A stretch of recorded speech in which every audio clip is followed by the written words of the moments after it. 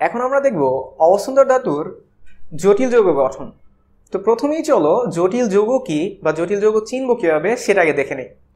জটিল যৌগ চেনার উপায় হচ্ছে জটিল যৌগে অবস্থান্তর ধাতু থাকবে, জটিল যৌগে থার্ড ব্র্যাকেট থাকবে এবং জটিল যৌগে লিগ্যান্ড থাকবে।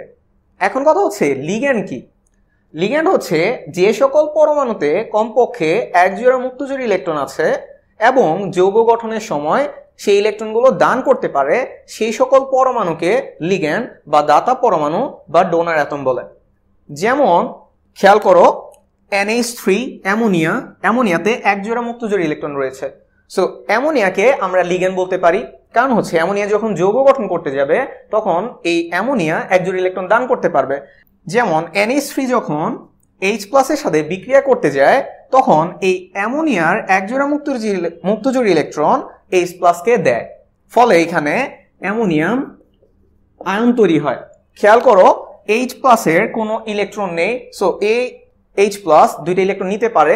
সিমিলারলি অ্যামোনিয়ার এক জোড়া মুক্তজোড়ী ইলেকট্রন রয়েছে, সো বিক্রিয়া যখন করে বা যৌগ যখন তৈরি করে তখন অ্যামোনিয়া H+ কে এক জোড়া ইলেকট্রন দেয়, এক জোড়া ইলেকট্রন দান করে।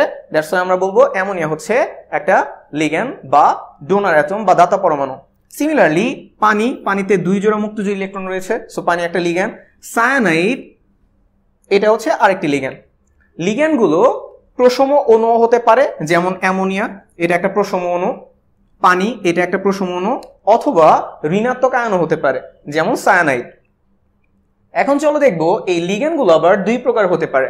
কিছু লিগ্যান্ড রয়েছে শক্তিশালী লিগ্যান্ড বা স্ট্রং ফিল্ড লিগ্যান্ড, যেমন হচ্ছে অ্যামোনিয়া, সায়ানাইড, CO। কিছু লিগ্যান্ড রয়েছে দুর্বল লিগ্যান্ড, যেমন পানি, ফ্লোরাইড আয়ন, ক্লোরাইড আয়ন। একটা যৌগ যদি আমরা খেয়াল করি K4Fe(CN6), এই যৌগটির নাম হচ্ছে পটাশিয়াম ফেরো সায়ানাইড। খেয়াল করো এটা কি একটা জটিল যৌগ? হ্যাঁ, এটা একটা জটিল যৌগ। কিভাবে? কারণ এইখানে অবস্থান্তর ধাতু রয়েছে, যেমন আমরা জানি আয়রন একটি অবস্থান্তর ধাতু। থার্ড ব্র্যাকেট, এখানে একটি থার্ড ব্র্যাকেট রয়েছে। এবং খেয়াল করো এখানে সায়ানাইড এটা হচ্ছে একটা লিগ্যান্ড, তার মানে এইখানে অবস্থান্তর ধাতু রয়েছে, থার্ড ব্র্যাকেট রয়েছে এবং 6টি লিগ্যান্ড রয়েছে, তার মানে এটি একটি জটিল যৌগ। এখন আমরা দেখব এই জটিল যৌগটি কিভাবে গঠন করে, অর্থাৎ আয়রন কিভাবে জটিল যৌগটি গঠন করে এটা আমরা এখন দেখব।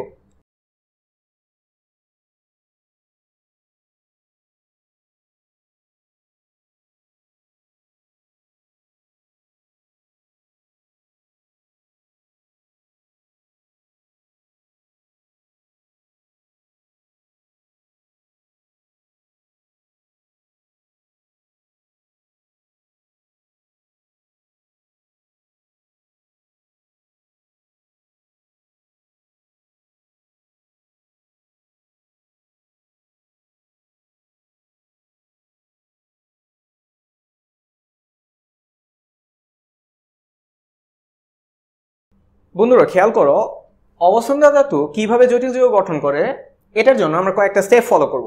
অবস্থান্তর ধাতুর জটিল যৌগ গঠনের জন্য প্রথমে আমরা দেখব অবস্থান্তর ধাতুর জারণ সংখ্যা কত সেটা আমরা নির্ণয় করব। অবস্থান্তর ধাতু এবং তার আয়নের ইলেকট্রন বিন্যাস করব আমরা। এরপর যতগুলো লিগ্যান্ড সেই জটিল যৌগে থাকবে ততগুলো ফাঁকা ডি অরবিটাল এবং তাদের সংকর আয়ন আমরা লিখব। এবং ফাইনালি ফাঁকা ডি অরবিটালে লিগ্যান্ডের ইলেকট্রন দানের মাধ্যমে আমরা জটিল যৌগ গঠন করব।